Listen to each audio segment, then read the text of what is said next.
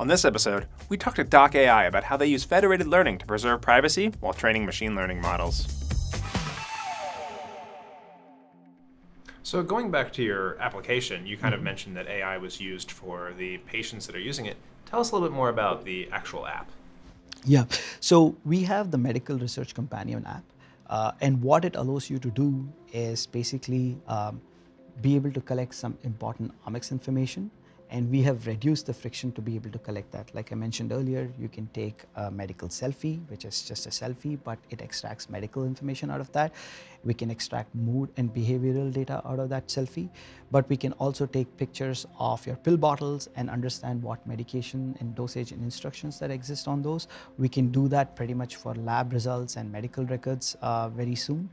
We can also collect your genetic information, so we don't do wet sequencing, meaning that we don't get you sequenced, but we can collect any of the raw data that you have sequenced yourself, for example, from 23andMe or Ancestry, and be able to bring that into the app and keep it in the app, and then understand what's in the data, right? So, so one is it's all about polyomics data collection that the app allows you to do, but on the other side, we basically run what we call as data trials, which is the new version of what medical research looks like, where we can actually take users vertically based on their disease or conditions and use the data that they've collected so far to lead them towards this research with the right consent and the right opt-ins, so that they can participate and get some rewards.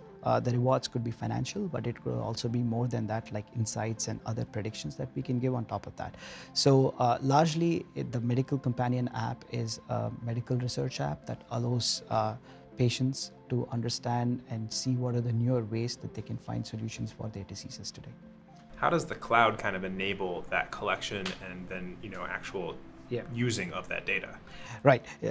So we see that in many ways. So first of all, for something like medical selfie, which is basically a deep learning model that we have built it on the cloud across a lot of data that we were able to collect painstakingly through different techniques.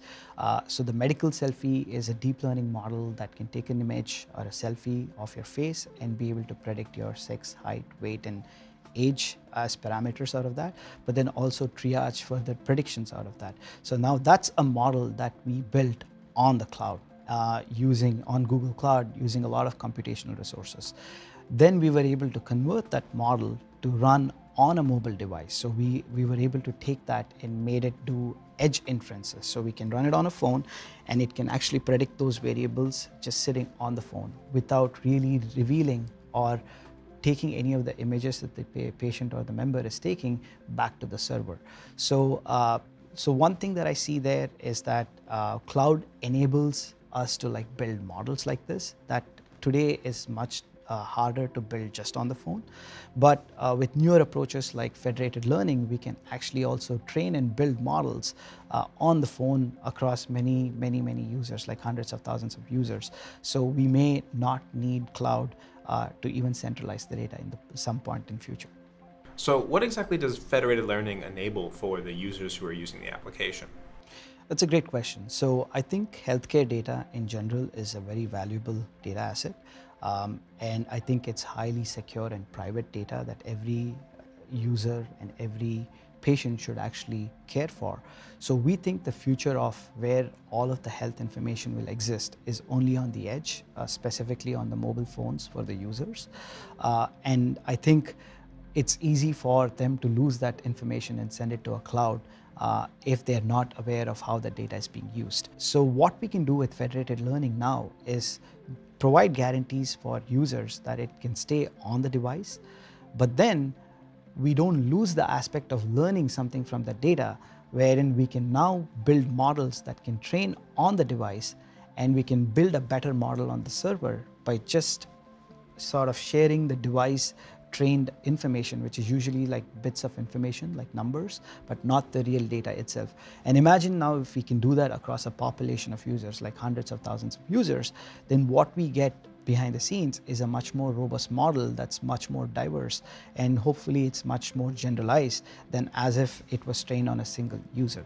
So that's what federated learning can do, and then we can add layers of security and tools like differential privacy, where we don't even learn anything about the person that we are training on. So in combination with differential privacy and federated learning, I think we have a very potent solution where we can keep the data on the edge and still be able to learn something from the data without knowing who the user is or what's in the data. Stay tuned for more conversations with doc.ai. If you enjoyed this episode, check out the Stack Chat playlist for more great videos.